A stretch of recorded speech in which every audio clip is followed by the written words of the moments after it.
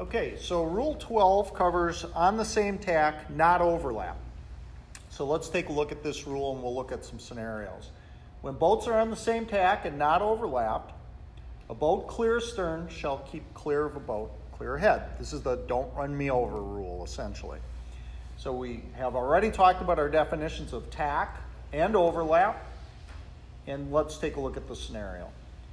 Here we have boats, they're on the same jibe.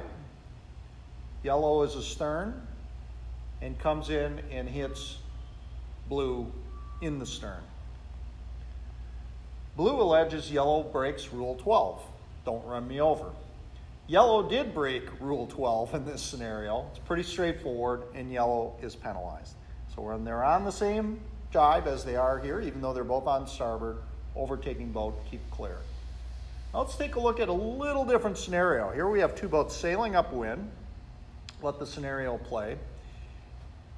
Blue is clear ahead, and all of a sudden they drop their main sheet. So presumably they slow down as a result of that. Yellow is following very closely behind, tags them in the transom.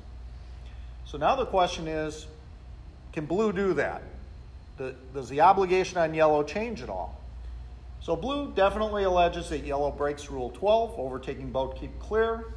Yellow alleges, in this case, that blue breaks Rule 16, which essentially is the right-of-way boat can't change or alter its course. She dropped her main sheet, she hit a wave, all of a sudden she stops. So that's yellow's perspective.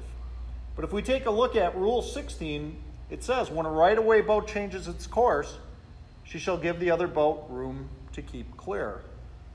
Blue does not change her course. Because she drops her main sheet or hits a wave or for whatever other reason slows down, you can almost really think of course or a yacht's course as its compass heading. And in this case, the heading of blue doesn't change. Its speed changes, which causes them to converge into a collision. But the course does not change. So as a result, yellow is penalized in this case. It does break Rule 12 because it did not keep clear. So here's a very common situation we see in the starting line. You see boats converging in, and blue comes in from behind and tags yellow. In this scenario, yellow alleges that blue breaks Rule 12, overtaking boat, keep clear. Blue's defense is, I had nowhere to go. And this is another good example of, while that may be true, it's really not a defense. And it doesn't exonerate blue, in this case, from breaking the rule. Blue needs to anticipate that before it happens and either attack or bear off and bail out of this situation. Basically, blue does break Rule 12 in this scenario. No other boat breaks a rule, and blue will get penalized. So this is a great example of that anticipation factor, having to anticipate well ahead of time that scenario before it actually happens.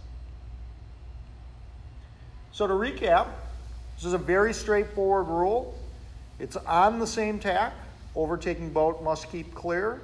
And the other really important concept is the way the rule is worded. It refers to course. And course is, think of it as the compass heading the boat's traveling. It's not the speed the boat's traveling. It's not how the sails are trimmed. It's the direction that the boat is pointed. And the easiest way to think of that is on the compass. We've gone through our definitions, and that's it for Rule 12.